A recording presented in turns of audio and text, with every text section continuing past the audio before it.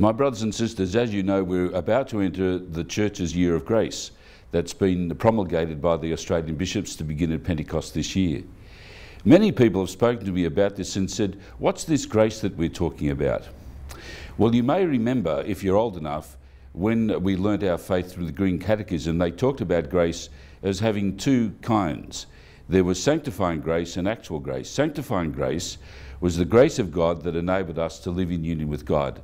And actual grace was grace that God gave us at certain times in our lives to do special things for God.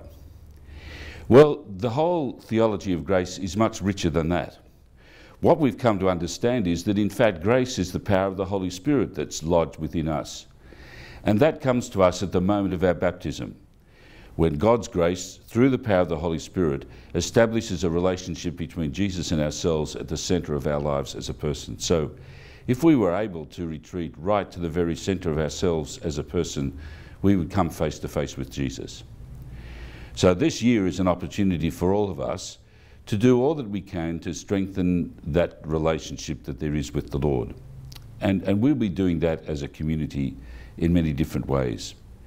But it's a challenge for each one of us to a year of repentance, a year of trying to make the Lord more and more the centre of our lives, a year of being conscious of the fact that Jesus is so present to us.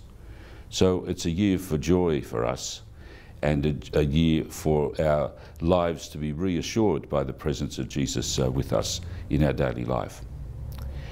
So all of us now have to face the challenge that's being laid open to us through this celebration, to look at what we need to change in our lives to allow God's grace, the presence of Jesus in our lives, to become more and more the centre of the way that we think and act, so that in our lives we can reflect Jesus to people around us everywhere by all the things that we do and say.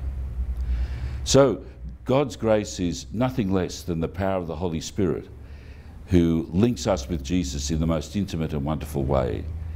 A moment of grace for us, which was at the very beginning of our life with our Lord, was the moment of our baptism.